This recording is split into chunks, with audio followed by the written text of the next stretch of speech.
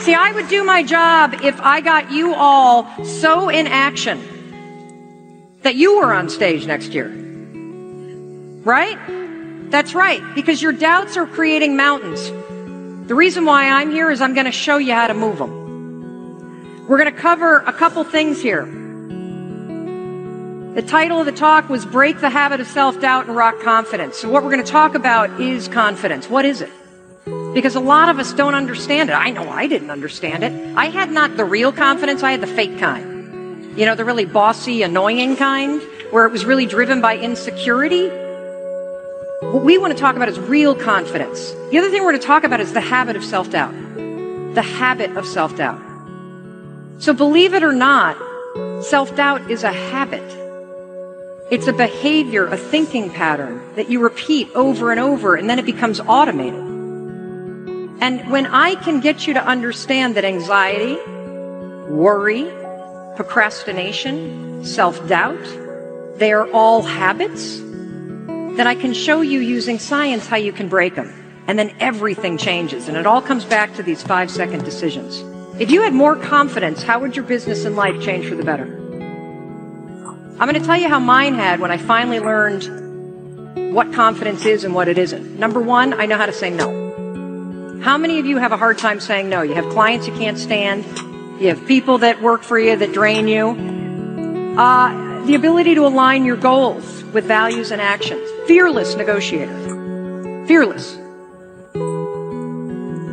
Greater self-control. By the way, let me stop there for a second because I believe that in today's world, this is the number one skill for you. Self-control. And we're going to give you tools today that are going to give it to you. You're going to make a lot more money and you're going to be a happier human being. Absolutely. And I'm going to show you how to do it. We can talk about change all you want, but I'm the kind of person that's about real advice for real people, and that's going to require some real action. So as I'm talking, I want you to notice what are the physical sensations, the feelings that come up in your body. When I ask you, how would your life change if you had more confidence, and you have an answer, do you feel yourself shrinking? Do you feel yourself talking yourself out of raising your hand? Because if I can get you to start to isolate that pattern and that habit simply in how you respond to whether or not you're going to answer this question, if I can break that right there so that you learn to try, then you can bring that anywhere. I'm into experiential learning because, you know, I got dyslexia, I'm ADD, it's really hard for me to read and retain. So if I feel it, if I have to do it, then it sticks. So let's talk about the myths and the truths about confidence, okay? Number one, confidence is a personality trait. Total baloney. Total baloney. Lots of extroverted people that are really bossy and annoying like I used to be, although I might still be a little annoying, but really insecure. Really insecure. There's a lot of introverted folks that feel uncomfortable putting themselves out there, but they really believe in what they're saying.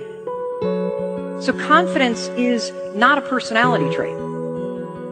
Confidence is fixed. That's not true. You could be the most confident person in the world, and the person that you love leaves you. That's going to rock confidence. You could be a really great business person and then make a really bad decision and blow it all. That's going to rock you. Number three, the confidence starts with belief. This is where I go against so many other people. I actually believe that this is not true. I think that thinking positive thoughts will certainly make you feel better in the moment, but it's not going to create change that you want. That you can be a negative, frustrated, depressed, anxiety-ridden son of a gun, and you can still take action.